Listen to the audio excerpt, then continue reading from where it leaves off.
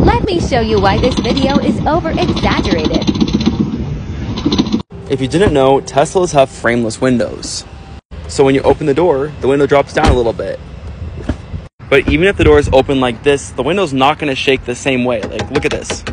It's not shaking the same. But if you trick the door into thinking it's closed by pressing in here with a pen or something, the window goes up all the way. And in that video, they had the window up all the way, and you can see it's a little more shaky because it's not supposed to be out like this. Also, that Model Y door panel looks like it's been loosened.